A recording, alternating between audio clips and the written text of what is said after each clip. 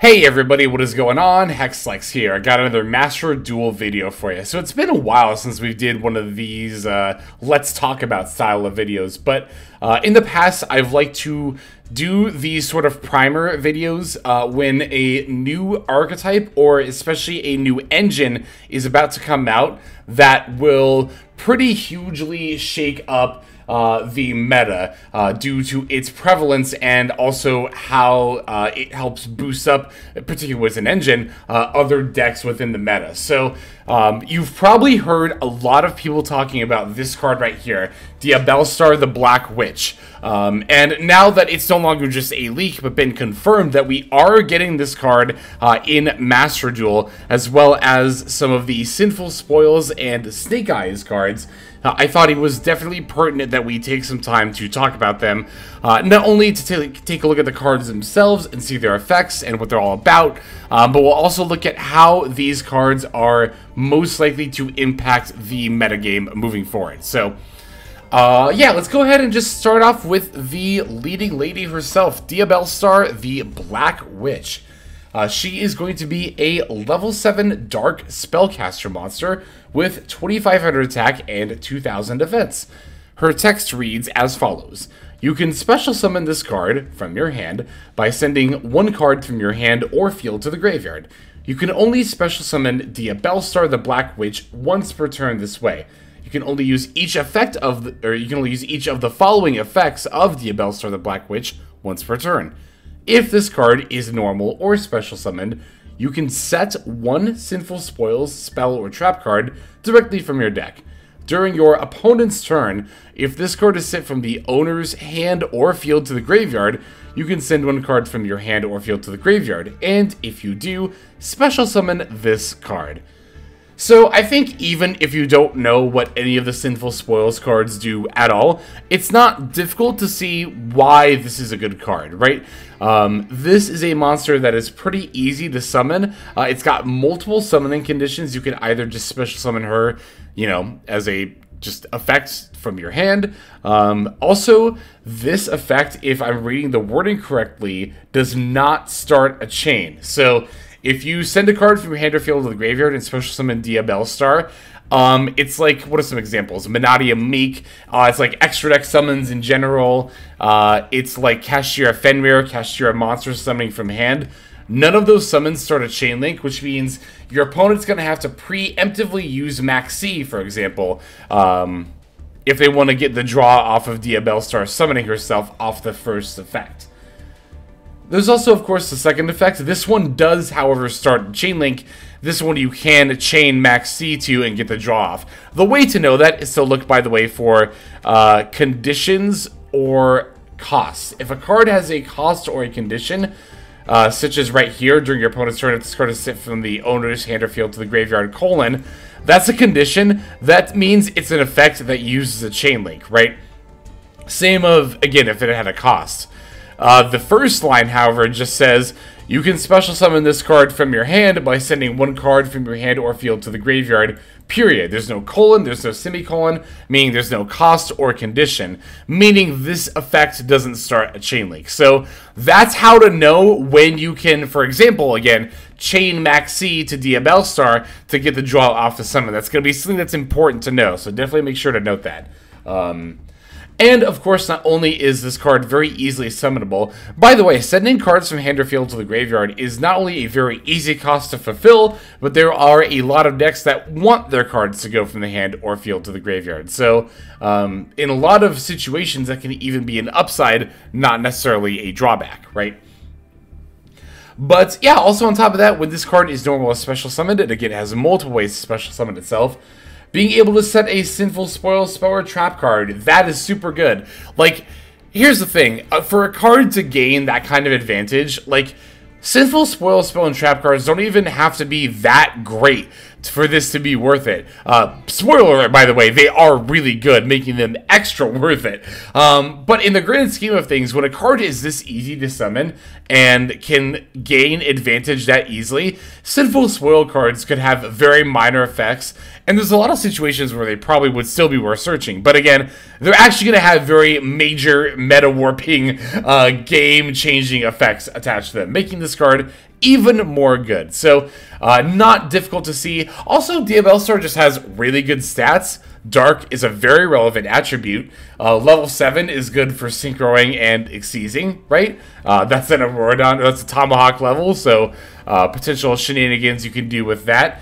And yeah, also the ability to not only, like the ability to set a Sinful Spoiler Trap card whenever this card is special summoned, means you not only get to set one proactively when you use the proactive effect to summon this from hand, but also if your opponent ends up answering this, right, and you reactively use the effect to special and summon her back, you still get to set another Sinful Spoiler Trap card. That's insane. That's super duper good. So, again, not difficult at all to see why this card is going to be good moving forward. Let's take a look at some of the cards she can set up. Oh, also, I want to talk about this too real quick, right? We're going to talk about Sinful Spoils and Snake Eyes cards, but not every single one of them. I am going to focus on the cards that were in the first wave of support, as well as a couple of others that weren't in the first wave, but I feel like have a decent shot of showing up as well. So, yeah, it's not going to be every single Sinful Spoils and Snake Eye card, just the ones that are most likely to show up here within Master Duel. So, oops, sorry, I Alt-Tab, don't have it to Control-Tab. Here we go. Alright, next card that we are going to talk about is Wanted, Seeker of Sinful Spoils. This is a quick play spell card that says add one Diabell Star monster from your deck or graveyard to your hand. During your main phase, you can banish this card from your graveyard, then target one of your Sinful Spoils spell or trap cards that is banished or in your graveyard, except Wanted, Seeker of Sinful Spoils. Place it on bottom of the deck and then draw one card. You can only use each effect of Wanted, Seeker of Sinful Spoils per turn.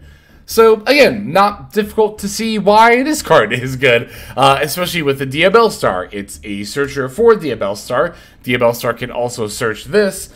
You can also recycle your Sinful Spoils cards very easily, and you even get a draw out of it. So, like, that's super good. Like, I think if this card in the graveyard effect to simply recycle other cards and not have the draw, like, that effect would already be really good. But the fact that it gives you a draw on top of that means that, actually, it means that in the long run, you're even recouping that advantage loss, the sending a card for Diabell Star, you get to recoup that in the long term by drawing a card here. Now, the thing to note, of course, about this is that it's a quick play spell card, so if, for example, you open Diabell Star and use her effect to set Seeker, well, you can't flip it up on the same turn because, again, it's a quick play spell card, but still, of course, very, very good for making the Diabell Star a lot more searchable and making the engine as a whole a lot more searchable. So, very, very good, very good. Search card that is also searchable by the search target is almost always a banger. Alright, we got Sinful Spoils of Doom, Rakila. I'm going to say Rakila. Might be incorrect, but it's also a very fantasy-looking word. So, anyway, this is also going to be a quick play spell card. It says target one level 7 or higher spellcaster monster you control. Apply the following effects. While face up, that monster is unaffected by other monsters' effects this turn, and is sent to the graveyard during the standby phase of the next turn.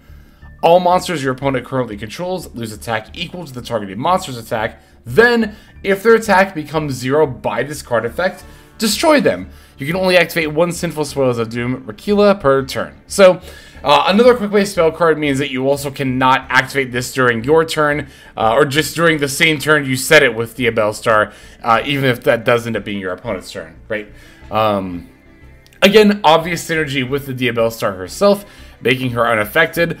Also, the kind of drawback effect of sending her to the graveyard during the next standby phase isn't even that much of a drawback if you end up activating this during your turn, because if you activate it during your turn, then she'll go to the graveyard during the standby phase of your opponent's turn, which will proc, or should proc her effect, as far as I know, to summon her back, right? Because she just says, during your opponent's turn, if this card is sent from the owner's hand or field to the graveyard. So yeah.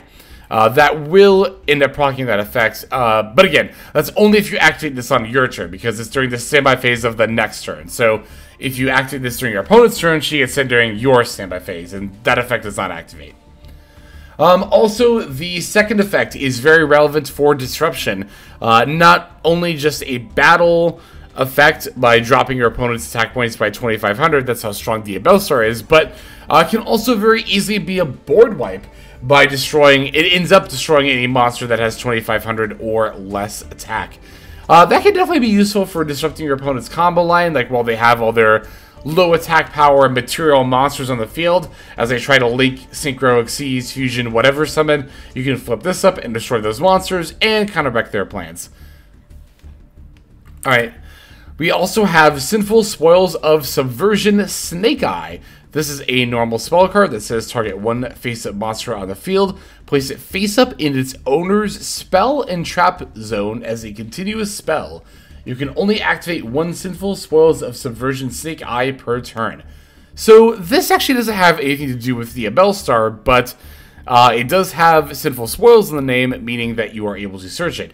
It's also the first normal spell card that we can search off the Bellstar, which does end up meaning that this can be activated the same turn that you set it. It's also a very unique card in that removing a monster from the field by placing it in its owner's spell and trap zone is not something we've seen on this generic of a card before, right? We've seen that kind of removal from some archetypal stuff like Valiant stuff, but to have a spell card that just straight up does that is a really interesting way to kind of take on removal in the modern day, because, you know, a spell card that just straight up destroys a monster is not that great. Because sending monsters to the graveyard, especially destroying them, can often be upsides. That can even be true for banishing a lot of the time. Hell, nowadays, even shuffling a monster back into the deck means it can be searched up or summoned from deck yet again, which means you haven't necessarily seen the last of it. However, there's very few decks outside of extremely specific archetypes like Valiant or Crystal Beast or some others that actually can do anything with a monster that is in their spell and trap zone. And actually, fun fact, a lot of the time against Pendulum decks, if you place this in their Pendulum zone, one of their monsters, as long as it's not a Pendulum monster with a scale of its own, then that is going to be a lockdown for them. They're not going to be able to set up their Pendulum scales if you place like a regular effect monster or a link monster or a synchro. Or just, again, if you place a non-Pendulum monster in their zone, they can't Panda summon. So this could be very hate, very specific hate tech for that kind of deck as well. I don't think this card is going to actually end up being worth mating as part of the Sinful Spoils package. But it's very interesting, nevertheless. Okay, this is gonna be the big one here. So, we've looked at some spell cards that you can get off the Bellstar that have some pretty good general utility effects. This one is going to be a little bit specific. However, like I said, this is going to be the big support card here. The big Sinful Spoils is going to enable a lot of stuff that we'll talk about a little bit later. Original Sinful Spoils Snake Eye. Yet another Snake Eye card, too. It's a normal spell card, so again, you can flip this up the turn you set it with the Bellstar. Send one other face-up card you control to the graveyard. Special summon one level 1 fire monster from your hand or deck. You can banish this card from your graveyard, then target one Snake Eye or the Bellstar monster in your graveyard. Add one level 1 fire monster from your deck to your hand, then place the targeted monster on the bottom of the deck. You can only use one original Sinful Spoils Snake Eye per turn, and only once that turn. Whew, so, this is definitely branching a little bit out from what the other Bellstar cards did, or the other Sinful Spoil cards, rather. Again, those were more general utility cards. This one is looking to do something pretty specific. Special summoning level 1 fire monsters, and also adding them, too. The cost of sending a face-up card you control to the graveyard is very negligible, given that you can just send the Bellstar herself, and also given that on your follow-up turn, you can banish this from the graveyard, put back that Bellstar you sent, and then get another search for a level 1 fire monster from your deck to your hand. So, a good amount of the level 1 fire monsters that we'll be grabbing with this are actually stuff we're going to talk about here shortly that are within the Snake Eye archetype. However, I still wanted to pop over to Master Duel meta. Now we can Alt-Tab. And let's go ahead and search up some of the current level 1 fire monsters in the game and just see what kind of utility we can possibly get off of this, right? So there's going to be one very obvious answer we'll talk about here as soon as we do some searching, but Fengli and the Soldier Palm and Jet Synchron are worth noting. These are both already useful in Tier Limit and already used sometimes in Tier Limit.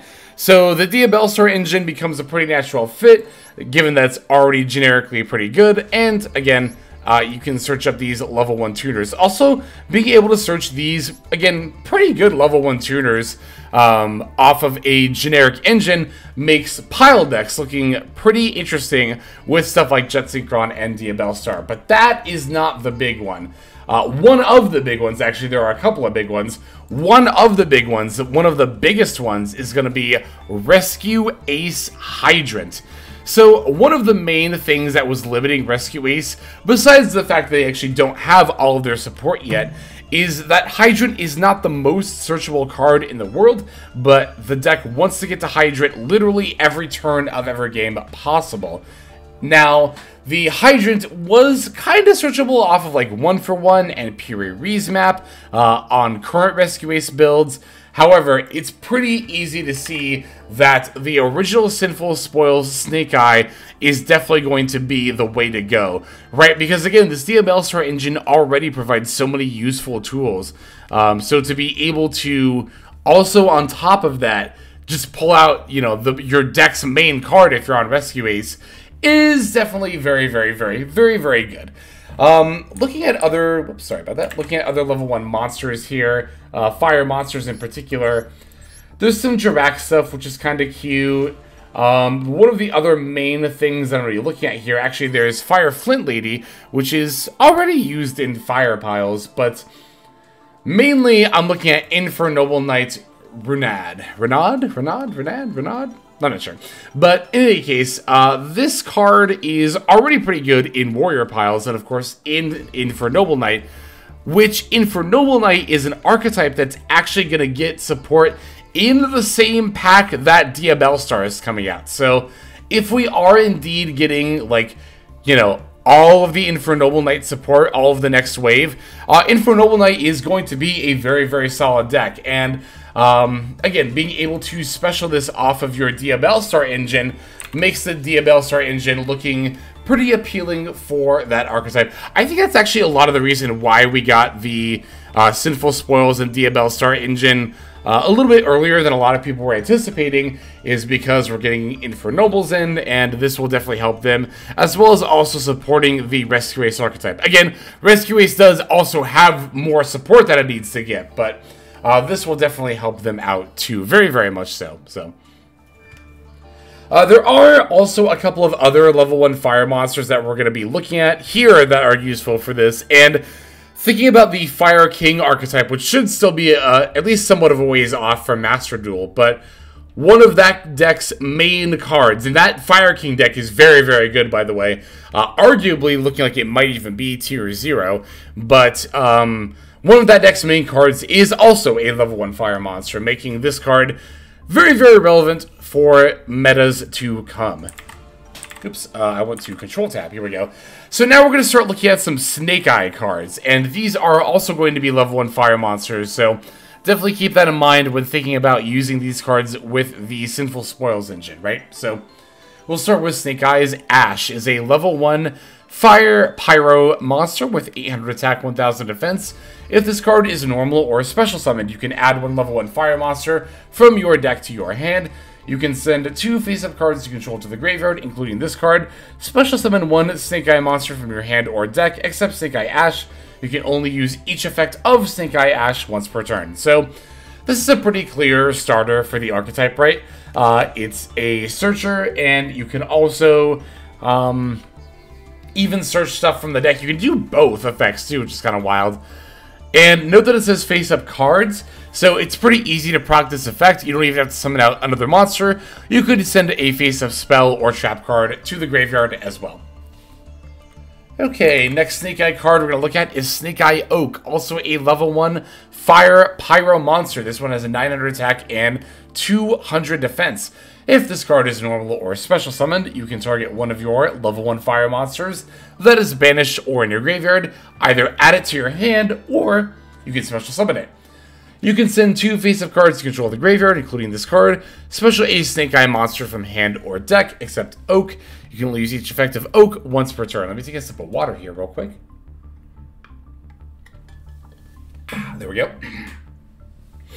So it's pretty clear that the main running theme of this archetype is setting a couple of your stuff and pulling out any Snake Eye monster from deck.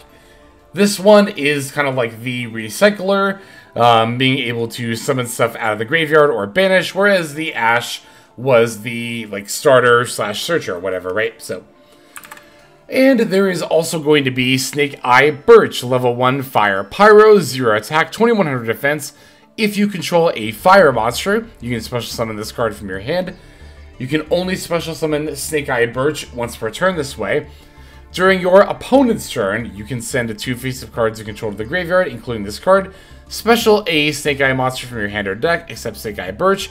You can only use each effect of Snake Eye Birch once per turn. So this is, of course, the natural extender. It does also offer the effect to summon a Snake Eye monster from the deck, but this one actually offers it as a quick effect. So you have the option to do that, again, as a quick effect if you so desire.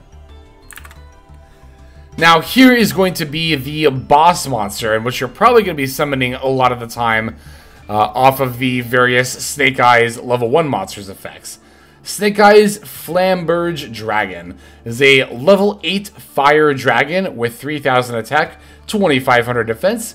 It states you can target one face-up monster on the field or in either graveyard. Place it face-up in its owner's spell and trap zone as a continuous spell. During your opponent's turn, quick effect. You can target one monster card, treat it as a continuous spell on the field, special summon it to your field.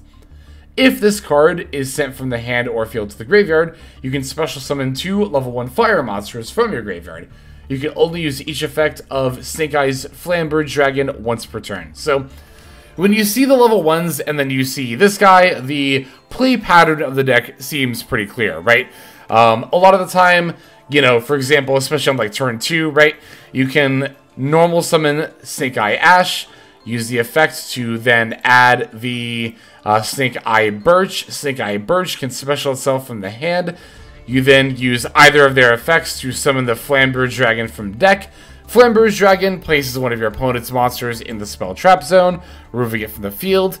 Then during your opponent's turn, you can bring that monster out to your field. Also, you know, when this card ends up getting sent to the graveyard, you can bring back the level 1 monsters that you used in order to summon it. So, yeah, it seems like a pretty obvious play pattern and a pretty neat one. Again, putting opponent's monsters in the spell trap zone as removal is something we don't see a whole lot of. And this card is actually pretty accessible even outside of its own archetype. It's like relatively generic, doesn't have any huge hoops you have to jump through necessarily in order to get it in play. So that's cool stuff. Alright, let's see what else we've got here. Divine Temple of the Snake Eye. So we're going into some of the Snake Eye support that does not have Sinful Spoils in the name. Again, there have actually been a couple of Snake Eye spell support cards we've seen up to this point. The Subversion, which again, this actually isn't Snake Eye support, but it's also pretty obvious this does what Snake Eye wants to do, particularly what the Flamberge Dragon wants to do. And then, of course, this Sinful Spoil card also has Snake Eye in the name and summons out level 1 fire monsters. So, again, yeah, it's you know, we have some of the archetype kind of bleeding into the other archetype here. But now we're going to look at specifically Snake Eye only cards, right? So the field spell Divine Temple of the Snake Eye. When this card is activated, you can place one Snake Eye monster from your hand, deck, or graveyard face up in its owner's spell and trap zone as a continuous spell. Level 1 fire monsters you control gain 1100 attack points. Once per turn, if your opponent normal or special summons a monster except during the damage step, You can target one monster card on the field, treat it as a continuous spell, special summon it to your field. You can only activate one Divine Temple of the Snake Eye per turn. So, again, it's pretty clear to see how this goes into the play pattern. It allows you to kind of use placing Snake Eye monsters in your spell trap zone, not as removal, but more as, like, kind of delayed card advantage, which is kind of neat. Also boosting up your level 1 fire monsters to give them, you know, kind of a fighting chance during your opponent's turn, or if you just want to battle with them on your turn as well. So, it's a neat support card.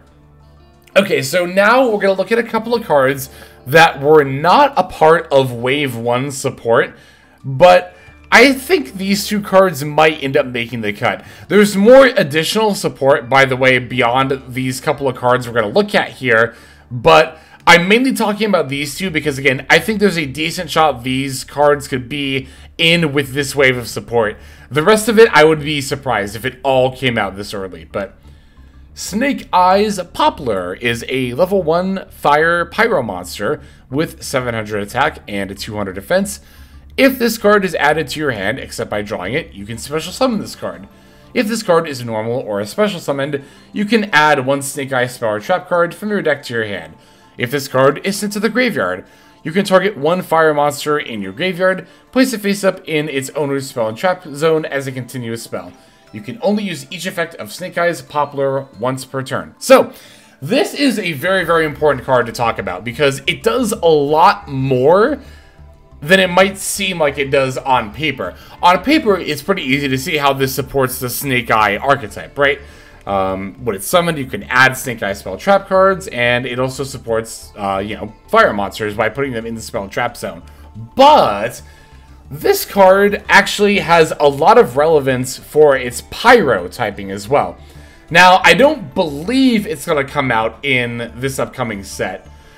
It's probably going to be a little bit. I would be very, very surprised if we got it in the selection pack, but there is a very, very, very, very, very, very, very popular spell card called Bonfire that recently came out. It's also a stupidly expensive one, but that's a whole other topic. Anyway, Bonfire is a very, very simple search spell. It just says add a level 4 or lower pyro monster from your deck to your hand, and you can only use one per turn. That's literally all it says. This is going to hugely boost not only the Snake Eyes archetype, but literally any deck that uses the Sinful Spoils package, particularly any that wants to summon level 1 fire monsters. Because basically, if you open Bonfire, like in Rescue Ace, for example, that can be a starter to like your full combo line. Because here's what you do. You Bonfire to add Snake Eyes Poplar from deck to hand. This card is added to your hand except by drawing it, maybe you can then special it. After specialing Snake Eyes Poplar, that'll proc the effect to add a Snake Eye spell or trap card. You can get original Sinful Spoils Snake Eye. You can then activate this to send another face-up card you control to the graveyard, like, say, I don't know, that Poplar you just summoned, to then special a level 1 fire monster from your deck. And if that's Rescue Ace, you summon out the Hydrant. If that's Fire King, you summon out the little level 1 Fire King monster. If it's Infernoble, you summon out the level 1 Infernoble monster. So Bonfire Search Poplar actually ends up becoming a starter for a lot of decks that aren't even Snake Eyes for that reason. So that's one of the reasons why Bonfire is so good. It's like one of the main reasons why Bonfire is so good.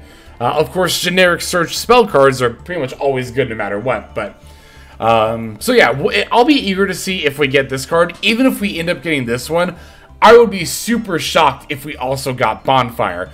But whenever we get this plus Bonfire, that is further consistency boost for, again, Rescue Ace, Infernoble, Fire King, just the Diabellstar engine, or rather the Sinful Spoils engine as a whole, right? Or any deck at least that wants to summon level 1 fires with that engine. So another spell card that I think has a shot of maybe coming with the other stuff is Dramatic Snake Eye Chase. It's a quick play spell card that says place a Diabellstar monster from your hand, deck, or graveyard face up in its owner's spell trap zone as a continuous spell. During the end phase, you can banish this card from your graveyard, then target one monster card treated as a continuous spell you control, special summon it, you'll use each Dramatic Snake Eye Chase once per turn. So this is a spell card that, like, more clearly, I guess, links the archetypes together, the Sinful Spoils / Diabellstar plus Snake Eye. I don't think this card is that great. I think maybe in a dedicated Snake Eye deck you might play it, but I don't know how good a dedicated Snake Eye deck is. I think a lot of the power of these cards are to summon other archetypes, level 1 fire monsters, and kind of aid them in that. Okay, so that actually does it for all of the cards that we're going to talk about. Again, there are other Sinful Spoils and Snake Eye and Diabellstar cards that are out there, but again, I would be extremely surprised if any of those actually end up making it into Master Duel with the first wave here. So I did also want to talk, I keep doing that, I'm sorry. I wanted to talk a little bit about some of the deck lists that the deck showed up in, right, Diabellstar.